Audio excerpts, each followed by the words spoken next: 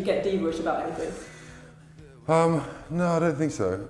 I guess diva-ish means that you think you're more important than someone else, and I never get like that because I just don't think that's true of anyone. Do you know what I mean? No matter how big someone gets in in their job, they're never going to be above anyone else. So I think that I can get frustrated at times and get angry if something's going wrong, or if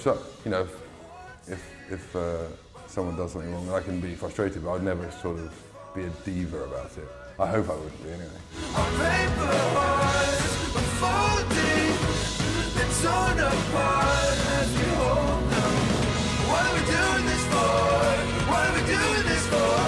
What are we doing this for? We're born together, we die together. Have you met people like that in the industry?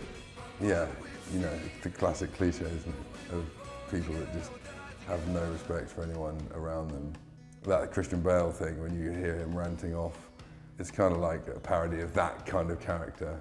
You know, I'm very much not like that, so it was kind of funny playing a sort of character that is not like me. I guess it was seeing this all through the devil's eyes. When the darkness falls and the vultures rise, singing out, oh, oh, oh, oh, oh, oh, oh. They were long days, they were long days. Do you feel different being married?